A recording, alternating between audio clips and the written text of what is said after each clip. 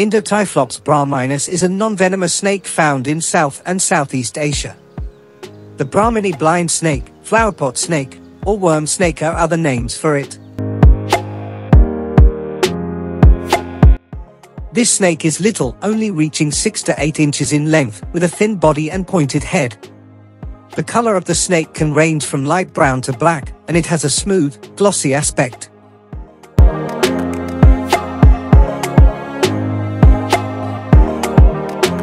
It is a burrowing snake that spends most of its life underground. It feeds on microscopic insects, termites, and other invertebrates found in the soil. In fact, this snake is well known for its capacity to consume ant and termite larvae, which aids in the management of these pests' numbers.